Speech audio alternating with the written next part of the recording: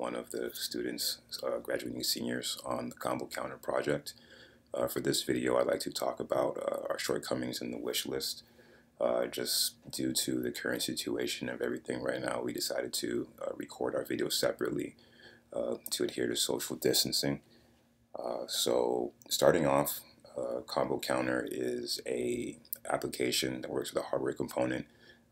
It's very similar to what you would have in a boxing match, like a boxing gym, that would record force, your punches, etc., and allow you to train, but also share data socially.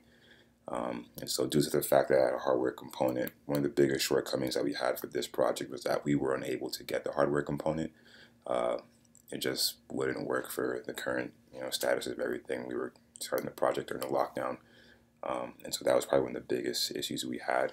As far as the application is concerned, we spend most of our energy here. And one of the biggest problems that I personally face on this one is due to the fact that I'm using a virtual machine. This application needs to run on a Windows PC to use Visual Studio and the Windows Form library. And so using the virtual machine, I ran into some issues with sizing that my partner didn't have on his computer because he has a native PC. So I can show you here, for example, some things aren't centered as we would like them to be. As you can see, this is actually blowing out of proportion on my screen. And we couldn't really find a solution for it on my Mac, but as you can look here in one of our screenshots, that it actually works here, and when you go to different pages, it actually proportions to size. And so we didn't worry too much about it on my computer, since my computer wouldn't be running the program. I'm running a Mac, and so we wouldn't be running off a virtual machine. As far as our wish list, there was 2 of us, and so we had to prioritize what exactly we were going to do. One of the biggest things we look forward to the future is adding more features. Some of the most important features you want to add was having the ability to have more than two players play at once at request of the PO. The current setup, the current layout of some of the screens, we would have to revamp everything, and so we decided to put it off and allow whoever's behind us to take that on.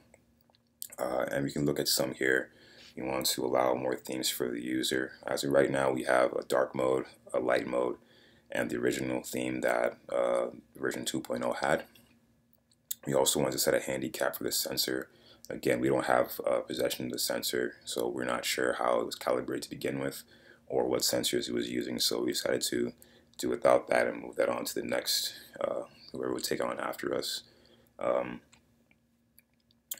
We were understanding that, we found this out later, that the application and the Arduino did not connect for whatever reason, and again, because we didn't have physical possession of the Arduino or the bag, we couldn't tackle that. You want to make just adjust more room for the user interface or visual feedback. The PO did request some other features, like one to show like the passive values of every hit, and so we weren't willing to add that because we had to move some things around as well. And here's, you could read some others here, but those are probably the biggest ones that we would look for the future. Also, we were thinking about adding an endurance mode. Basically, you would set a time, and you would run into that time, and once that time hits, it would stop, versus counting up and you choosing to stop. Another one was to, I believe I mentioned this before, but revising revising how the sensor reads input when it hits. Just have a way to calibrate. For example, here.